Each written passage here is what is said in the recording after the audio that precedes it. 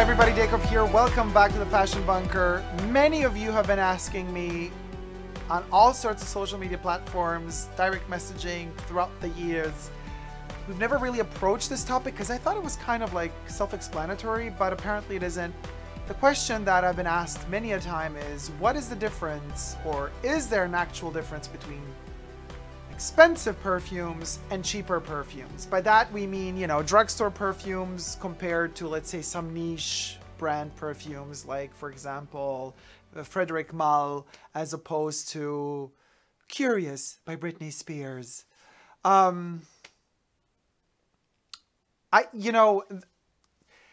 Yes, there is a difference. There's a difference, but there's also a difference between main release fragrances from really high-end fashion brands, fashion houses that also have fragrance and cosmetic departments, and their own niche releases. Like, let's say mass product release Dior perfumes are different in quality to the Maison Dior fragrances.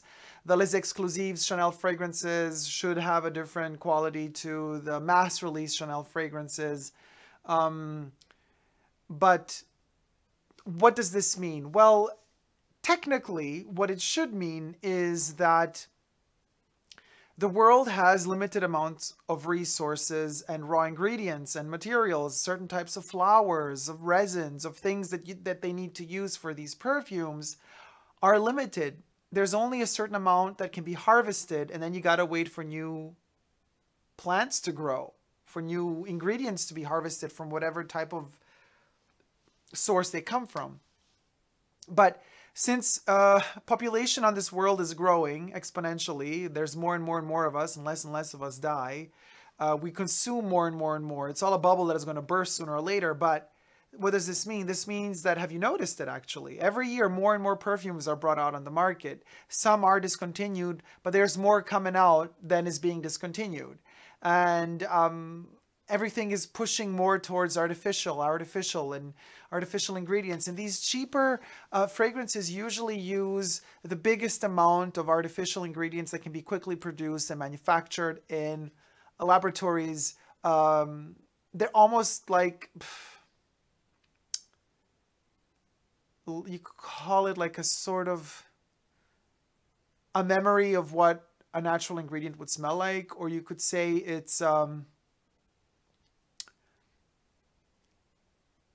faded version of what a more noble ingredient would smell like. So, for example, when Dita Fonteese created her range of perfumes, I don't think they're available anymore. They were sold in drugstores, very cheap. I don't know, $10, $9, maybe even less. They're screechy. The balance of the notes, how the ingredients harmonize together, since a lot of them are also artificial, they don't blend into one another, but each one stays separate in their own kind of little cubicle and house, and they don't really blend in with the skin very well, with your own organic hormones and your own essential oils. So everything kind of screeches. Everything is slightly off. And if you have a very well-developed nose, and you can only have a very well-developed nose if you smell a lot of fragrances, the same thing goes for wine. People who taste wine, you know, the more they taste, and the more the palate gets attuned and refined to kind of sense out the different nuances and tones and notes, or whatever you want to call them, within wines. Same goes for coffee. You got to learn to appreciate coffee. The palate needs to learn to understand the taste of coffee. The first time you taste coffee, you ain't going to like it. It's going to be this bitter mess without any sugar, pure coffee. A similar thing happens with fragrances. You know, that's why the cheapest fragrances from the biggest houses nowadays tend to be sweet. Because by cheapest, I don't mean in price cheapest, but I mean the quickest to produce, mass selling, but not good in quality. So cheap in terms of really low ingredients used to maximize profits as much as possible by selling them at a huge markup, despite the fact that the quality isn't there. So, you know, the sweet Choulis, most of them, classic example. Why do they sell so well? Because they're sweet, because our palate is used to sweet. Everybody likes sweet, so the perfume industry figured that one out. Wow, aren't we clever? And then, you know, top notes immediately, sweet bomb. It's an explosion of sugar.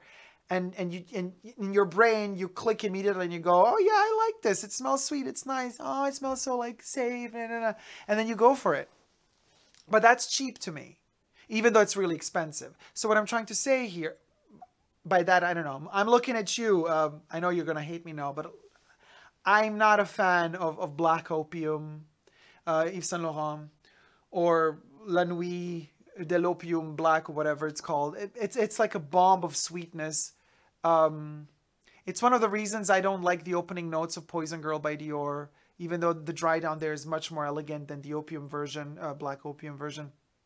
But these sweet chulis, they sell them for a really huge markup because they come from these huge brands, but they're cheap. So they could have, they're cheap in quality. They could have also been produced that way, maybe even cheapened down even more for drugstores, similar. So what I'm trying to say here is there are big name perfumes out there. You got to know how to distinguish them. You got to educate and train your palate to sense this out. There are certain fragrances out there that really don't cost much to produce, but they have a big name attached to them, so they're sold for a really big price. And then you have no-name fragrances from drugstores that are sold at a low cost, but the ingredients are cheap anyway. Could be more or less comparable to the big-name brands mass-produced. Although still, when we're talking about Dior Yves Saint Laurent, they still have a higher level quality than a drugstore perfume, for sure. You still sense out the difference, and you also notice the longevity is usually higher, especially with the Dior fragrances, super high, with the mass release ones. Not their Maison Dior, which is a totally different story. There, the ingredients really smell out different. So there's a difference between the drugstore perfumes and the mass-released major brand perfumes. And then there's also a difference between the mass-released major brand perfumes and the more limited in quantity released niche fragrances from the famous brands. We're talking about Maison Dior, we're talking about Les Exclusifs from Chanel, we're talking about the Louis Vuitton fragrance range, we're talking about Hermessence from Hermès, we're talking about the... I think they've blended them all into one, but they had two separate lines by Yves Saint Laurent for their exclusives. And we're talking also about the Dolce & Gabbana special releases, still produced by Euroitalia, but sold only in their boutiques and some special counters as well. And you know, you get the gist. That's how it goes. Now, the amount of perfume produced from these famous niche houses is smaller in quantity than the amount of perfume that they produce for the mass markets. But you got to also understand that usually the marketing, the money that goes into marketing, the money that goes into the marketing to market these fragrances, the mass released ones, the cost is huge. So they have to produce an exorbitant amount of these fragrances, mark them up as much as possible, and sell them all because they got to get the billions back in that they spent in marketing the fragrances. They don't spend that coin on their niche fragrances like the Les Exclusifs and the Maison Dior. They don't do promotion for that. They don't do advertisements on television for that. They're niche, you know. They do minimal amount of promotion, and they expect the consumer to, you know, word of mouth propaganda basically is what it is. Then you get, you know, suckers like me who love certain niche, and then I talk about them. I'm not sponsored by them. I just love them so much. That's a form of free advertisement that they get, basically. Duh, loser me who has to pay for them and give them free advertisement in return. Oh, well, we shall live to see another day anyway. And then you have the niche brands that are not famous, that don't have a name for themselves. They don't have a Dior on their back to be able to sell their niche products, but they have to kind of battle their way through this very competitive terrain of fragrances all over the world.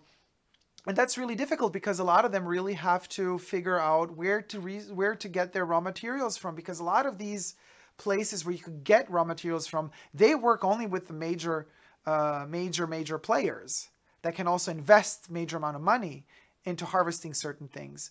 So same thing goes in fashion. If you're really just a beginner fashion brand and you're trying to build, you know, you're trying to find a factory to produce your garments, to sell you the fabric, it's really hard sometimes because many a time you're going to get, especially in France, you're going to get in these, like close to Paris, all these ateliers, these little factories, really hard to get their information to begin with. When you get their information, try contacting them, they're going to tell you, oh, no, we don't have time for you, boo. We work only for the major league similar happens in fragrance. So if you are, you're trying to build up your fragrance house, you want to create a fragrance, it's not easy to get the good quality raw materials to begin with, because a lot of these raw material suppliers, they're not going to want to work with you because you're nobody. So that also plays a major role when it comes to the quality of fragrances. So we have to also respect, these really small perfume houses that try really hard to bring something onto the market. They also have to play by the game. The sweet things, the ouds are everywhere. Every niche fragrance has to have a freaking oud in it. I'm so sick and tired of ouds. But that was a huge tendency. I'm hoping that it's dying out. In my book, it's already dead, but the world still needs to catch up a year or two, just like with the saddlebag, Maria Grazia Cutie. I'm looking at you, girl. We were wearing it years before you, had this brilliant idea to steal it from John Galliano and bring it back, whatever. Don't even get me started on her. But, yeah. So, yes, there is a difference between these drugstore cheap perfumes and mass-released perfumes and mass-released big house perfumes and big house perfumes, niche perfumes, their niche perfumes, and the niche perfumes that don't have a brand. There is a quality difference between all of them. But the major difference is in marketing. If a brand brainwashes you and bombards you with commercials and advertisements about their fragrance can have the crappiest quality, but it's still going to sell because they invested the most money in selling it. That's how the world ticks. That's why you have to be very clever and exercise your palate, exercise your nose, and learn more and more and more about it. What smells good to you, on you, in combination with your essential oils, with your skin, with your hormones. And with time, you will fine-tune your palate and you will figure out what works for you. And sometimes, yes, even a drugstore perfume can work really well with your own chemistry. Sometimes a really expensive niche fragrance works horribly with your chemistry. So in terms of what works for your nose, it doesn't really matter if it's a $10 fragrance or a $500 fragrance. The ingredients in the $500 fragrance might be more expensive to source out. But again, that doesn't mean that that ingredient suits you, Diamonds are artificially hyped. There's so many diamonds in the world, but we're kind of brainwashed into thinking that they're so expensive and, they're a girl's and a boy's best friend. No, they're not. And that's just what the industry's fate is lying to us. And so we're kind of brainwashed to think that diamonds are really expensive. They're not. There's so many of them in this world. So, it's all about marketing.